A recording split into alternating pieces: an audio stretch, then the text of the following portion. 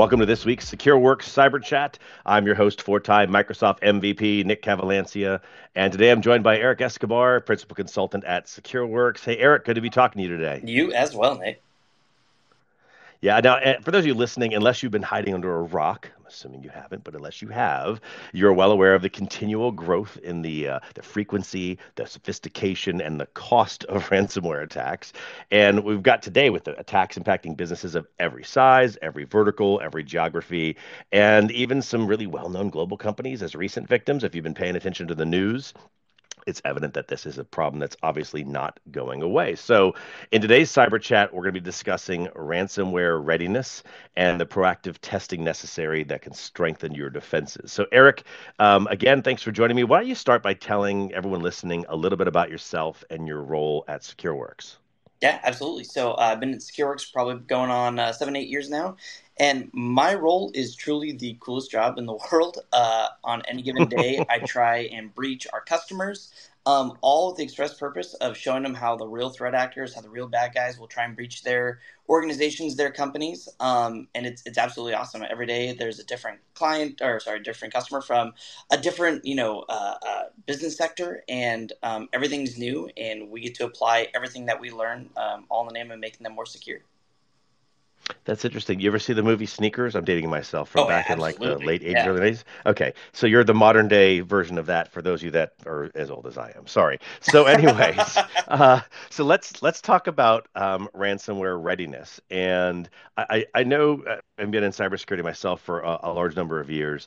I find that organizations tend to focus a lot on establishing a security posture that's more about sort of um, maybe it's about like detection and response. Certainly they're trying to prevent, but they're not actively preventing. And maybe they're just literally putting some solutions in place that are commodity, those kinds of things. But there's a lot of this effort that's just simply put on sort of the detection and the response aspect. But I really want to talk about readiness, like the prevention, and then even the we both know that readiness also includes the having the right response plan and all that in place before it ever happens. So where do you see organizations first off, in terms of ransomware readiness? Let's talk about maybe testing a little bit later on, but just talking about how, when you go to these customers and you're talking with them and they're having you engage with them, are they really ready? What does that even look like? What are you seeing out in the field? Yeah, so oh gosh, I mean we could talk about this for hours and hours and hours, but Yes, we essentially, could.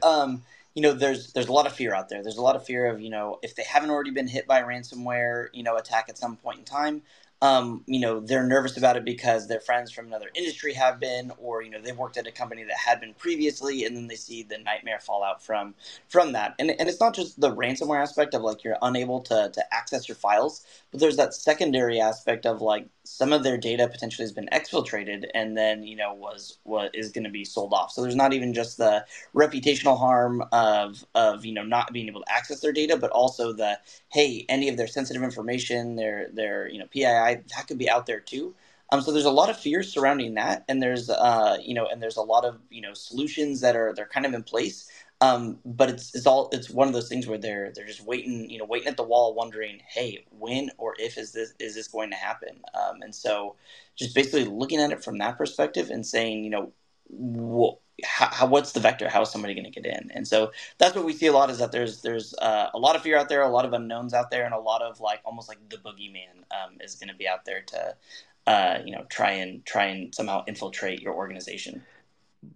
Well, I think we can agree. And this is somewhat a rhetorical question, but somewhat asking you, but rhetorical for the audience because they obviously can't say yes or no while they're listening. But I think everyone's going to agree, and this is my question to you, but everyone's going to agree it's a when and not an if. Is that fair, do you think? I mean, I know that it is, but yes, you agree? You know what? I think maybe at the beginning of it, it would have been a win, but now there are some organizations that have basically tooled that up enough to say this absolutely under no circumstance can happen, right? And Love it. so I don't necessarily think it has to be a win. I think at this point it could be an if. I would be comfortable making that Perfect. Love it. statement. So we're getting around the corner. I love that answer. That's a really fair answer. I'm glad you disagree with me because I sort of see it as most organizations are doing nothing. But instead of me being the doom and gloom, I love you being the wait, hold on. If you do it right, It's an if, and that's Yeah. perfect. So let's stay there. And when I think about ransomware readiness, and there are organizations that are going, okay, I know how to put a defense in place. I buy these solutions, and it's a layered security strategy, and I have detection ready with all the multiple different ways, whether it's SIEM or EDR or MDR or XDR, whatever, and I have therefore an ability to respond. And I'm just throwing everything kind of everything in the garbage in the kitchen sink at you for a second here. Um, the readiness plan I see in a lot of ways is a lot like, let's say, just a disaster recovery readiness plan, where you're really doing like business impact analysis and risk assessment. You're trying to figure out what's it going to look like and where's it going to hurt if it hits, and then you sort of plan to go, how do we make sure that it doesn't hurt or it doesn't hit, as the case would be. So maybe we can start the question where I think the risk assessment's necessary. So how should they assess and test their security posture to figure out what kind of risk they have when it comes to ransomware? Yeah, absolutely. So I think there's a couple different ways that they could approach this, and looking at how critical your data is and what the risk is if it's not there. That's the first thing, because if you have, say, terabytes and terabytes or petabytes worth of information, but that information is gonna go away at some point, or it's just temporary information, you maybe don't need to safeguard that in the same way, shape, or form that you would want to have, say, financials from the past 7 years, or something that needs to be auditable, or that critical patient information. So first, looking at what data you do have in place, what data is there, and what is absolutely, you could never lose this, and some of it where it's like, hey, if it were to go by the wayside, it's not the absolute end of the world, because it's only temporary.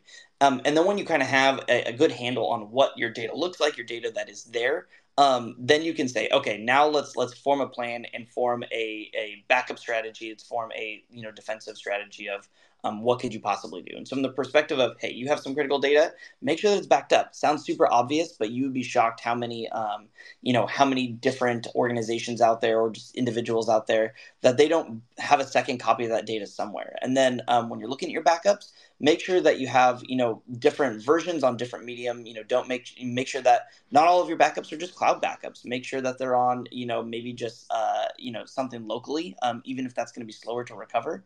And you just want to make sure you have a bunch of different versions of that data, because you never know where a threat actor is going to be able to essentially get in. I've compromised several companies when we do like a ransomware, resilience test, and I'll compromise their cloud backups because they're accessible from an administrator's account in the cloud. But you know what I can access? I can't access the backup that is, stored offline or offsite somewhere, that they ship. And so just basically having a plan in place to say, hey, what is the worst case scenario for this data? How are we going to recover it? What's our timeline that we need to recover it? If it's just financial data, maybe you can wait a week to get the financial data back. But if you have a factory that's offline because it's been ransomware, well, now you're losing money every hour that assembly line, that factory line, that facility is not online. So really, like, ultimately, the answer comes to, it depends. It depends on your organization, your readiness that you need to have that data, or just your operational setup, and what happens if those systems aren't online. And just real quickly, you've mentioned obviously two different sort of impacts if you use like the MITRE ATT&CK framework to be separate impacts. One being the exfiltration of the data, and the other one being I was going to say the extortion. That's the same thing. The exfiltration, the fact that it's encrypted. I knew it was another E. I couldn't get off my head. And encrypted, the encryption of the data. And those are one's about accessibility and your business being uptime and available and resilience and all those kinds of things. The other one's just about, I don't want the bad guys to ever get to the data. Do you see readiness as being different for those things? Because obviously, at the end of the day, the threat actor has to just access the data. Then the question is, what are they going to do with it? But do you see organizations trying to be ready for those as separate things, or is it really just for the attack as a whole? I think it's the attack as a whole, because at the end of the day, if they gain access to that data, the way that they're going to gain access to it, whether what they're going to do with it is one thing. You might have, ransomware is one of those things that's just the way that they monetize it. But it could be, it could be a competitor in another industry that's coming in and just wants to see, your secret formulas for whatever that might be. So really, you're trying to defend that entire, your entire piece of your data.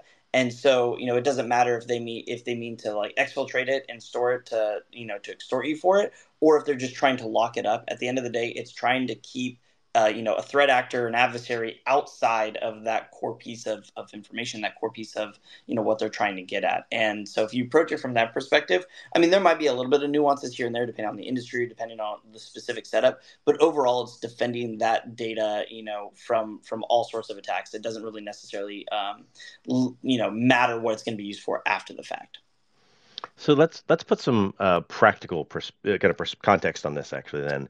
Yeah. We're talking about it kind of at a high level, all in concept, but thinking about it practically, you being sort of, I'm going to call you an ethical hacker for lack of a better term, but I think you'll still appreciate that. You're laughing, that's good. You're not like offended or something. And obviously part of that comes pen testing. And organizations of, let's say, a certain size and certain maturity are already going to be doing some pen testing to some degree, but this is more than I think, for example, if I was to think about the work that you do specifically, you're doing more than like just check boxing, like, okay, we did some pen testing and everything looks, thumbs up. I'm doing thumbs up here in my office, but it's how does how does our listeners sort of think about how they would go about trying to see if their organization is at risk of being attacked by more than just checking the box, let's say with pen testing or any other measure that you want to mention here as an answer, but really testing the cyber defenses that they have. Yeah, absolutely. So, I mean, the answer that I like, stiffen up and say, Secureworks has a penetration test option. It's called ransomware resilience, where we come in and we, attempt to lock up your set of files and run you through a mock test. But really, the way that I think is like cheap and easy is walk up to any machine, any server, any whatever in your company, unplug it from power because now it's not Mhm. available. What do you do when that machine becomes completely unavailable? When that host becomes completely unavailable? And then who do you call? What is the process? Where is that information backed up? How quickly can you recover it? Mhm. So from a very corporate like, hey, this is what I do for a living. We offer that kind of a test, and it's awesome. I mean, it's designed to look at all of those different things. But from a real like, you want to see how ready you are, unplug it from power, and just see what happens, who screams, what does your process look like to recover it, because that's really what this is here is something is going to go wrong, whether it is a threat actor, whether it is a failed drive, whether it is a corrupted database, and you need to be able to have a strategy in place to where you can have it back up in a reasonable amount of time. And reasonable is completely dependent on everybody. Sometimes you need that highly available and you need it to fail over within seconds, otherwise you'll be able to stop processing orders. Sometimes it could be a day. It really comes down to the organization, but really at the end of the day, if you want to like test yourself and have it be super cheap, unplug it from power and see who screams, see what happens, and just go from there. But from the perspective of like, this is what I do for a living, go in, have somebody who is as well versed in doing this and is an actual ransomware threat actor come in and show you ways that they're going to evade your detection, show you ways in which they're going to sneakily lock up your files. So maybe they only lock up 10% of the file, which isn't going to it's going to corrupt the file, but it's not going to trigger any of the detection responses that some of the generic options on the market have for detecting a ransomware spread throughout your organization. And sometimes they may not encrypt even a full drive. Maybe they'll just encrypt only the files that they really need, or the ones that are going to be the biggest hitters. So yeah, there's lots of it depends in there, but really ultimately, if you're concerned about your organization, is you know it best. You're an expert in your organization, and take that and apply that whenever you are thinking about this. Whenever you see and read something in the news, apply that to your own situation. Say, I wonder what would happen and how we would perform in that exact same situation. That's a great answer because I think you covered kind of both sides of this. The unplugging the machine, obviously, sort of representing the okay, you've been attacked, now go respond, and how well Yep. can you respond? But then also this aspect of sort of is simulating a threat actor. But let me ask you, just diving into that, because again, we're trying to help all the audience here with proactive testing to strengthen their defenses. Can you give me just even if you just list them, give me five things or four things or some number of things that you think that the audience that's listening, you should test this, you should test that. Give me like five things they should definitely be testing so they can feel like they're walking away from today with some practical advice on how to strengthen their defenses. Yeah, so this advice is going to be one of those things that if all of our clients did it, if it's ransomware, not ransomware, this is going to help you. Just it's going to help your mom. It's going to help your Fortune 500. It's going to help anybody in between.